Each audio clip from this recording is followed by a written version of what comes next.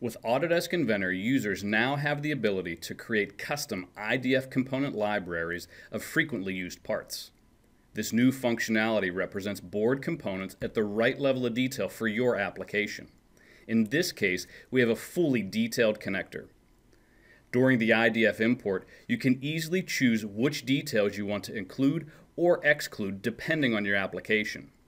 You can filter out details like small holes when they aren't needed to speed up the import and simplify the model.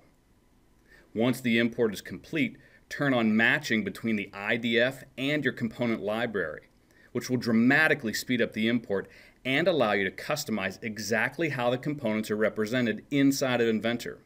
Component matching is automatic. In this example, we matched a number of components, speeding up the import while also allowing for highly detailed components where relevant. The end result is a much faster, easier way to bring PCB and mechanical data together.